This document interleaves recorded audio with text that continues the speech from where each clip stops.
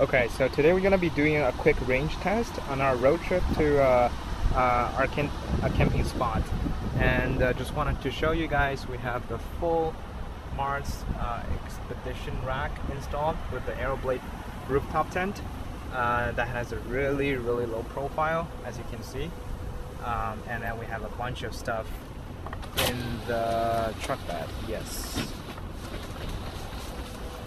Yeah, and we're just at a supercharger station and getting ready to go.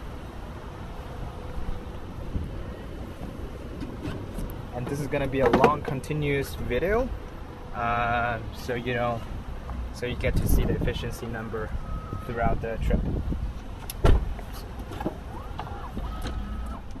Okay, let's see. Okay.